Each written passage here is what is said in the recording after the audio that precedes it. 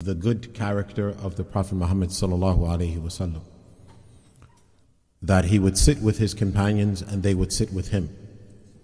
And our beloved Messenger sallallahu alaihi wasallam did not feel that he was above his companions, so he would sit with them.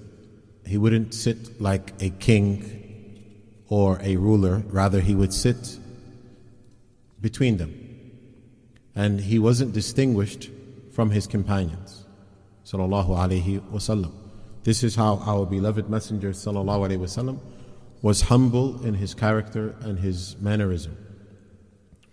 So much so, you have narrations where individuals who were not familiar with the Prophet Muhammad sallallahu alaihi wasallam, meaning individuals who were not from Mecca or Medina, individuals who were not from Mecca or Medina, but had heard about the Prophet Muhammad sallallahu alaihi wasallam, so they visited Al-Medina, and when they would approach the companions, they would say, "Where is Muhammad?"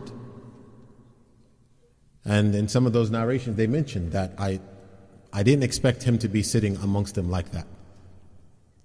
So the Prophet ﷺ was very humble. He sat amongst his companions. He did not sit in a distinguishing manner. He did not elevate himself above them, nor did he wear distinguishing clothing, something that could show that amongst these people that are sitting, this must be their leader. No. They would come and say, where's Muhammad? So the Prophet ﷺ was very humble. Even so much so, you have narrations that the Prophet ﷺ ordered the Sahaba to walk in front of him. A king or a ruler in general, they would walk behind him, and he's walking in front of them. The Prophet ﷺ said, "Don't walk behind me, for verily Allah Azza wa Jal," I'm paraphrasing it, "verily Allah Azza wa Jal has designated angels that protect me from the back. So walk in front of me." So even the Prophet ﷺ was walking behind his companions. So they would walk, sometimes they would be on his side, and sometimes he would be at the back and they would be at the front.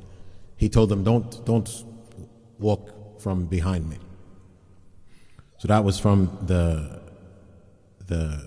humbleness of our beloved Messenger sallallahu alaihi wasallam. Likewise, the Prophet sallallahu alaihi wasallam didn't have guards. He didn't have guards. He didn't have bodyguards. Our beloved Messenger sallallahu alaihi wasallam did not have bodyguards. One day you have a narration that Abu Musa al-Ash'ari, and his name is Abdullah bin Qais, he said, "Ya Rasulullah, I want to be your bodyguard today." And the Prophet ﷺ didn't have bodyguards, but he said, "Ya Rasulullah, I want to be your bodyguard today," meaning I want to stand in your presence, and anyone that approaches, I tell you this person is there, and you give them permission. Other than that, no. Person could just come up to him sallallahu alaihi wasallam. That was Abu Musa al-Ash'ari, and that was the hadith where Abu Bakr came, and then he said, "Abu Bakr is here." The Prophet ﷺ said, "Let him in." And then Omar came. "Omar is here." The Prophet ﷺ, "Let him in and let him know that he will enter Jannah of a calamity." And so that was Abu Musa al-Ash'ari. So that shows that the Prophet ﷺ didn't have bodyguards sallallahu alaihi wasallam.